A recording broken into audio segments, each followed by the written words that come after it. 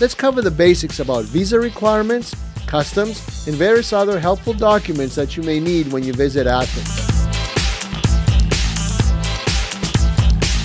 It's always best to consult your travel agent and/or local Greek embassy or consulate before traveling.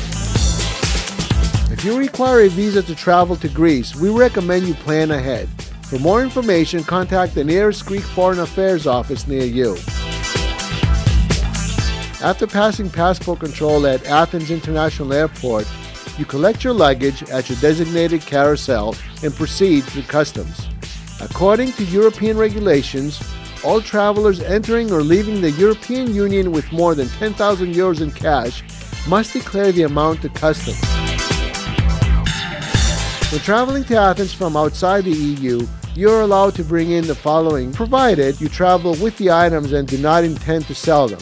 These are 200 cigarettes, 100 cigarillos, 50 cigars, or 250 grams of tobacco, 2 liters of table wine, 1 liter of spirits or strong liquor with 22% alcohol volume, or 2 liters of fortified wine, sparkling wine, or other liquor, 60 milliliters of perfume, 250 milliliters of water. If you plan to rent a car and/or drive in Greece, you should bring your government-issued driver's license as well as an international driver's license. Please check out our rental car info video.